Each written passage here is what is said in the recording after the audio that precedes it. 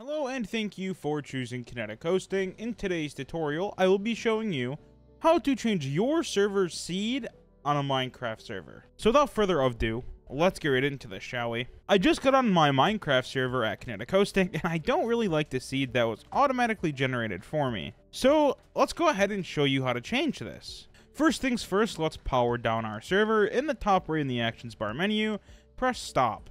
Next, head to the settings page on the left-hand side, and then go to the server properties tab here. Type in level-seed, and you will see the level seed here.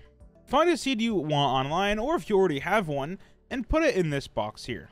Next, let's head to the file manager on the left-hand side, and you'll see your world folder here. Go ahead and click on this, and if you have World Nether and World the End, it's best to delete those two as well. Then go ahead and delete and delete. Now let's go ahead and start up our Minecraft server, and I will see you in game with the seed that I just put in.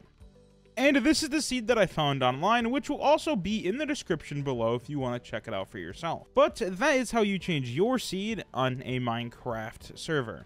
If this video does help you out, make sure to smack that like button and subscribe for future tutorials. Thank you so much for choosing Kinetic hosting and watching this video, and we will see you around.